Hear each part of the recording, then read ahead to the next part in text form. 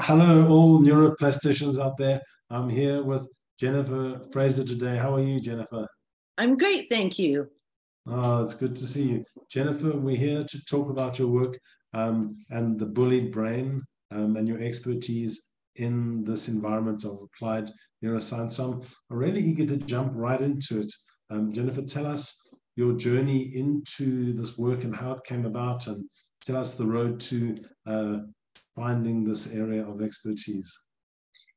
Well, actually, almost to the date of the publication of my book, which was April 1st, 2022, The Bullied Brain, 10 years prior, I was involved in a situation at a private school where I was being told that the conduct of teachers to students was just old school coaching. And, just that kind of, toughen them up for a tough world. And there's lots of yelling and screaming in the face and tons of humiliation and threats and fear and swearing and homophobic slurs. And so I'm a researcher by trade. My PhD is in comparative literature. So what we were trained to do is take different discourses and put them into the arena, pull them out of their silos, put them in the arena, and see if the conversation changed based on the fact that they weren't in their silos. And so I took bullying, all forms of bullying, so all forms of abuse, bullying, microaggressions. I took that information and I put it into the arena with neuroscience. And I found out that, in fact, it is not just old school coaching. We have 20 years of research that shows that all that kind of treatment to children or to adults, so bullying in the workplace, bullying in your home, bullying at school or in sports, it causes neurological damage to the brain. It can be seen on a brain scan. And what shocked me was that I'm an educator. I've been an educator for 20 years. First of all, I hadn't been informed about the brain, taught about the brain, understood it as that critical tool for learning and self-regulation and all these things. So it was a real eye-opener for me. And being a teacher, I wanted everybody to know how serious it is. So just, for your neuroplasticians that, this is their language, this is their world. What I learned was bullying and abuse in all forms leave neurological scars on the brain. So that's the really bad news part of my book, The Bullied Brain, neurological scars. It damages all kinds of regions of the brain. It damages the corpus callosum by stripping it of myelination. Right. It enlarges the amygdala because it becomes hypervigilant and it's always looking for threat. It can shrivel the hippocampus to the point where it looks like a prune or a raisin. And everything that I'm saying is documented in extensive, peer-reviewed, replicated research. So I ultimately got Dr. Michael Merzenich, who you would all know him. He's the father of neuroplasticity. He's one of the most highly awarded neuroscientists alive today. And by just extreme generosity, and because he cares about kids, he agreed to read the book. And then it became a passion project for him because I gathered all this research together, all these different brilliant minds and neuroscientists, and took it and made it a neuroplastician project. I'm applying it to the world so that everybody knows, not just the scientists in the laboratory. I want everyone to know. And that's why I'm super excited to be in this community. Like, this is a dream come true for me. Well, it's a dream come true for me to have you here, but only if you bring Michael to join us in a round table, Jennifer. But obviously, his work is incredible, and the fact that you've got his endorsement is kudos to your expertise. In this environment, we're really looking at the pracademia. We're not going to get lost in Merznick level of academic literature, which is obviously what we base our practical school skills on. But in terms of your environment, who do you help? Do you work with teachers or children or coaches? I mean, who is the person that gets to feel the brilliance of Jennifer? It's really because I work on adults who bully children. I'm really working very much in the education sector and in the sports sector. I mean, I coach private clients as well. It's very applicable to the workplace too. What's really exciting about it is that, yes, we can see these neurological scars. Yes, they are on brain scans, they're visible. And what I also learned was the brain, as your community knows, the brain is remarkably adept at repair and recovery. So the book is designed, so the subtitle of the book is, it's The Bullied Brain, but the subtitle is Where the Real Work Happens. Heal your scars and restore your health. Now, most people don't know that they have neurological scars in their brain from bullying and abuse in their lives. They don't know that these interactions in the workplace, for example, the microaggressions or the outright bullying that occurs, very aggressive, destructive behaviors or social relational bullying or cyberbullying, all these things. This negative environment that gets created around it is poison for the brain. What's super exciting is there is a ton of research on how our brains are wired, innately wired to heal and repair. So in the book, I spend 10 chapters. I teach the sort of core components of applied neuroscience. So neuroplastician work, like how can we work with our neuroplasticity to get better? And then I go through all the different other activities that we can do, ranging from brain training, very specific localized brain training, to mindfulness, to aerobic exercise. And I do a bunch of sort of visualization and actually exercises where you speak to the brain. It's a lot about learning to divest yourself of the mind bully, the internalized aggressor, and replace that figure with an empathic coach, a talent whisperer. So yeah, the book is full of pracademia. It's all about the general reader and helping anyone from a teenager to somebody in their 90s who still has neuroplasticity and can change their brain and recover. Wow, this is so interesting. I can't tell you how many questions I've got. But let me start with a question that I just want to ask. It's just me being interested in your conversations with Michael Mesnick. When you were speaking to him, did he speak about the neurotransmission around neuroplasticity? Did that come up at all in your conversation with him or with anybody else? Did that realm come up at all? Neurotransmission in what sense? The neurotransmitters, like the role of dopamine or cortisol in the experience of bullying or in anything like that.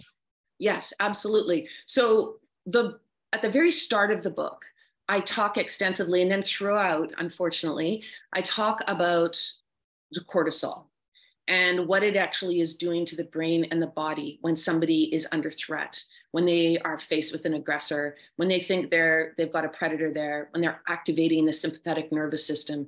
Absolutely. We spent a lot of time on cortisol.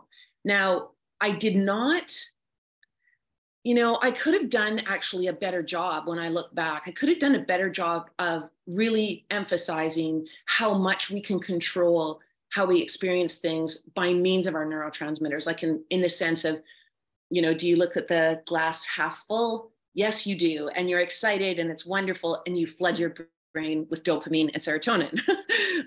On the flip side, you can look at that glass and see scarcity and anxiety and depression, and that it's half empty. And then you're activating your cortisol. I didn't do a great job of that in the book, in fact, but it's something that I'm really focused on now with my new book, which is not completed. It's called The Gaslit Brain.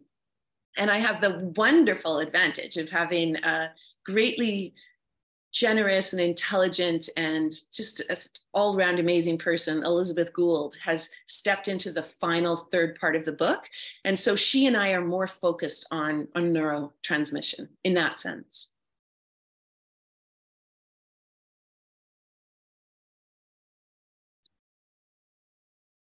I'm sorry, I was on mute. I was coughing. I was just saying, Ellie, if you're listening, Ellie, we're on your team. You're awesome. But before we get lost in Ellie's brilliance, the neurotransmitters aren't important to know the Latin. It doesn't help the practitioner so much. And the neuroplastician might help to know what's going on so that they can shift behavior through using tools. So in the environment of the neuroplastician, we're interested in learning what are the hacks that work to make a shift. So the first thing to understand is what is the thing that you notice? Is it a fear response? Is it chronic stress? Is it states of anxiety? Is it Is it overwhelm and depression? Is it everything? Is it specifically something else? What is the thing that falls on your lap when you're in practice, Jennifer? Well, I mean, in the book, in a sense, one of the ways you could look at it is that all forms of bullying and abuse are activating your sympathetic nervous system. So Right. you're slipping very unconsciously, in a sense, you're slipping into fight, flight, or freeze. And so I talk about this whole cycle as a cycle. So I try to sidestep the idea that we need to blame and shame individuals who use very aggressive behaviors. There's no point in that. All they're doing is acting out the sympathetic nervous system response. So they're pumping their brains up with cortisol. They're damaging the empathy neural networks in their brain. They're damaging their mirror neuron system all the time that they're doing the abuse that they do. And as we know in our society, we allow these people to do what they do with impunity often. They're not held accountable. And we think that we're protecting them oftentimes. Oh, we protect the perpetrator and we re-victimize the victim. So I'm trying to say, look, it's time for a scientific revolution in this field, very specifically. It's time for us to say, we've got 20 years of research that shows that all forms of bullying and abuse damage the bully's brain and damage the abuser's brain and damage the victim's brain. Why are we allowing the damage of these incredible brains to happen at all? We need to exit what I call the bullying and abuse paradigm, and we need to enter into a new neuro paradigm. And the neuro paradigm is brain informed. It's what all of we do together. We are a community that says we have to know about the brain in order to fulfill our potential, in order to care for others, to have a cohesive society, in order to raise our children to be strong and happy and well. So, I mean, that's really the driving force behind what I do. There's so many people in our community, which is very, very complementary to your philosophy. And we are a community of expert learners who want to hear more about what you're doing. So, we can all go buy a book, and I'm sure most of us will, and I'll carry on reading it for sure. And my thinking is there might be something for us to explore here in a round table with everybody. I mean, I don't know how open you are to having a conversation with some of the neuroplasticians. Let's get them into a room together and let's have a space to think out what is going on in the neurophysiology of the bullied and the bullier, if those are even the right phrases. But it would be really interesting to know how we can translate this work into the home, into the school, into the workplace, into the sports field that you mentioned as well, which is something I'd quickly like to understand, because I don't know how bullying shows up on the sports field. It's kind of the whole point of being the bullier when you're playing football or something, I would imagine. But tell me a little bit about that, Jennifer, and then we can see if that's okay. Would you mind telling me a bit about your work in the sports environment? So definitely roundtable, that would be really exciting. And I will ask Michael if he has time to join us. He's very open to working with people who are applying neuroplasticity. So that would be exciting and interesting. And I'd love to hear from all the other people in the group too. So one of the ways in which sports are used, they're essentially used as a cover up for abuse. So it's people will think it's a fine line between being demanding, you think football and rugby and all these kinds of things, and being demeaning. So when you're a demanding coach, really what you're trying to do is help your athletes fulfill their potential. You want them to reach for the stars. You want them to connect as a team so that they know everything about each other, anticipate what one another's going to do. They have this high level of flow and empathy, and they just work like this incredible, well-oiled machine. That's the demanding coach. And the demanding coach believes you can do anything you set your mind to. And they think of all these different diverse ways that they can reach athletes with their different brains and the different way they process information. And they really get to know them. Now, the demeaning coach, on the other hand, is somebody who creates an atmosphere of humiliation and fear and favoritism. And what they do is they favor people, the beneficiaries of the bullying regime. They favor people who don't have the meritocracy necessarily to get the opportunities that they do, but they will be very intense defenders of the coach or the teacher or the boss when push comes to shove and reports of abuse are starting to pile up, they will defend to the ends of the earth the individual that does it, because they're the beneficiaries of this regime. Okay. Just think politics right now. There's a lot of people politically who benefit from highly abusive behaviors on the part of lead politicians, and they just check their morals at the door. They check even their integrity and their past statements that they've made, because they want the power, and they'll sell their souls for it. It's like that.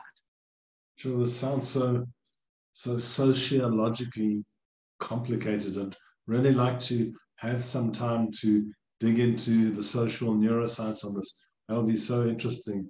Jennifer, I'm hypnotized by your work. I'm so humbled by the fact that you know Michael.